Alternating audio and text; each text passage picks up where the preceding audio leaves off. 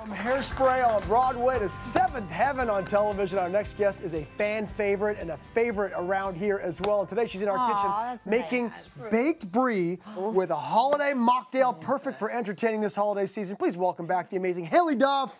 Welcome back, Haley. Thank you. I love coming to cook with you guys. Oh my gosh, you are so fantastic. My favorite show to come to. I spend so much fun with you every time. We love you. Everybody at home loves you as well. Thank you. Debbie, Kim, and Larissa love you especially. By the way, they're like, we love I'll tell you what we love. This is what we love. This is amazing. I mean, obviously around this time of year, we get a lot of unexpected guests, right? And you say that this is something that we can actually whip together pretty easily. And by the way, it doesn't look like it, so you get a lot of bang for the buck. Well, that's the thing I love about this is I love something that looks really beautiful, really decadent and ooey and gooey and gorgeous, and it looks like it took you a long time, but it didn't, because I have kids clawing at me all day. Mom, I need a snack. I want to watch a show, blah, blah, blah. So I need to put something together in like 5 minutes that looks really impressive. I was saying I get a mini skillet. earlier too, so we got a skillet, we have a whole wheel of brie, and I know that's going to go in there eventually, but I may never make anything at home that my wife appreciates more than if I make this. It's very chick-friendly. Yeah, look at us. We're loving it. I feel like this is like an appetizer for the ladies, for sure. Okay, so what's the first thing we need to do with our wheel of brie? Very simple. You get a nice little wheel of brie here. I like a double cream. I mean, really, anything that you get at the grocery store is going to be fine. Okay. And you're going to just score across the top. How deep in there?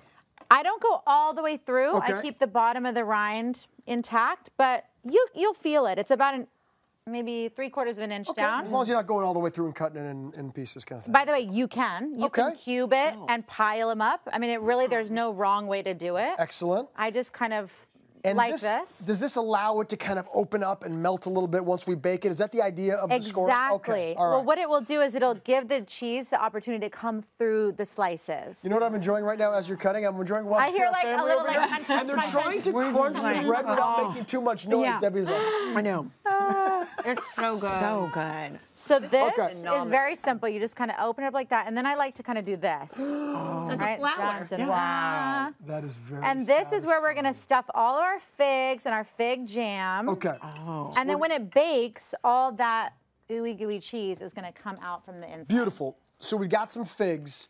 Yes. Fresh figs, dried figs, what do you recommend? You can use either. Okay. I like a fresh fig. I like a dried fig. Here, you're going to help me put these in. This is like indeed. Christmas But morning. I like a dried fig because they're available all year long. You can buy them in almost any grocery store.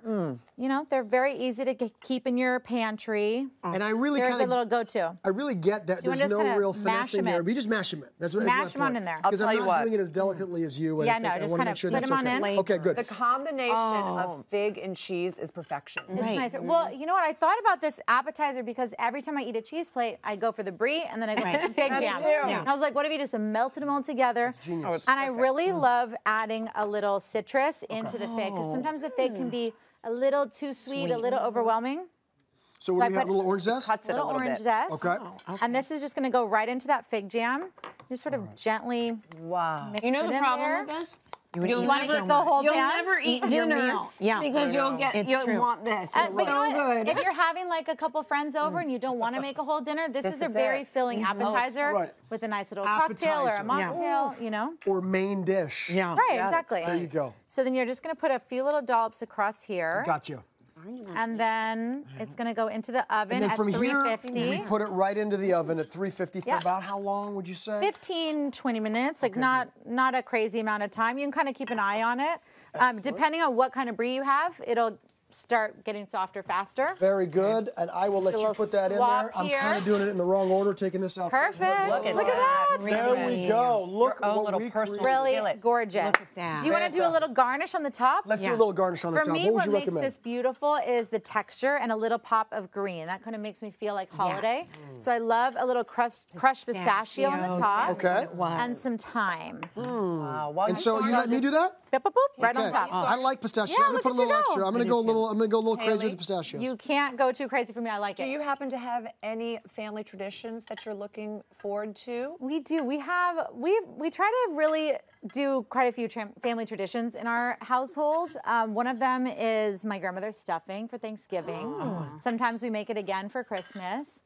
My mom has always been the one in charge of making that every year.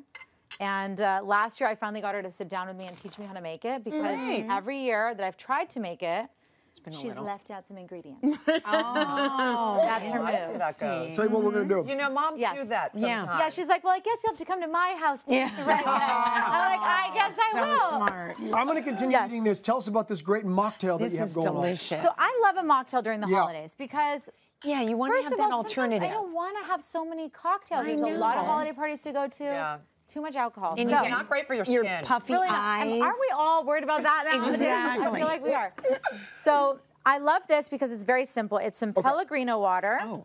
My favorite.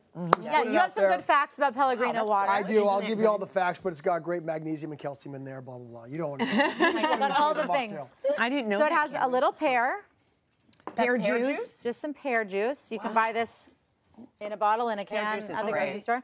A little rosemary simple syrup. You can use this for so many things during the holidays. Another thing I love to do, pour it over vanilla ice cream with a little sea salt. Ooh, amazing this is a amazing game dessert. How much of that do you put in? A little tiny splash. Just a little splash. Because that's pretty sweet, right? How do you make it? It's very sweet, but you know what? It's not overpowering because the rosemary kind of cuts through the sugar. Beautiful. Oh, little bit rosemary. in We have there. rosemary coming up too. Okay, good. And then Make that, Haley. The so you rosemary. melt down some sugar, some water, a few sprigs of rosemary, bring it to a boil, turn it off, let it sit 10 minutes, strain it, let it cool. And then you can put it in the refrigerator and it's good to It'll go. keep for weeks. That is fun. It'll keep a long time. And then these look really fancy when you do a little pear. And I ate my It's pear. a little I mean, rosemary. with the brie and the pear little with pear. the brie and the figs. And look, Fabulous. You're the best. it's like you're having a cocktail. Love it. But you're not. My favorite holiday party I've been to Yes, so far I this love year. it. That's just So fun. cheese, mocktail. You're What the could be best. better? Thank you. Thank you, Haley. thank you. Of Good to course, see you you guys. connect with Haley on her Instagram @HaleyDuff, and make sure to grab these great recipes at hallmarkchannel.com.